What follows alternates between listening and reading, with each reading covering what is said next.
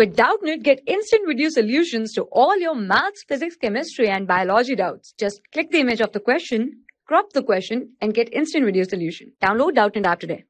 Question is, a trolley is falling freely on inclined plane as shown in the figure. The angle of string of pendulum with the ceiling of trolley is alpha, which is equal to, hence we can say here, this is the tension T, and here if we draw a line, let's say parallel to this surface, so we can say this is alpha, hence this angle will also be equal to alpha. Hence we can say here this comes as T cos alpha. So we can say here the weight component of this mass M will be equal to, we have here as mg sine of here theta, and since this trolley is, let's say here, rolling down the inclined plane with acceleration given here as g sine theta, hence we can say here pseudo force on this will be acting upward given by the magnitude mg sine theta.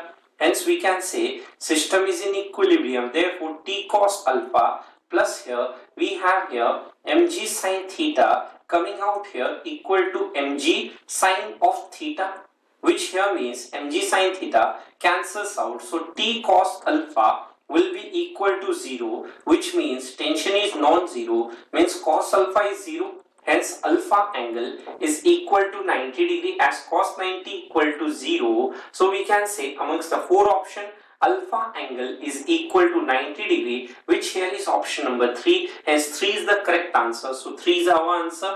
For class 6 to 12, IIT JEE and NEET level. Trusted by more than 5 crore students. Download Doubtnut app today.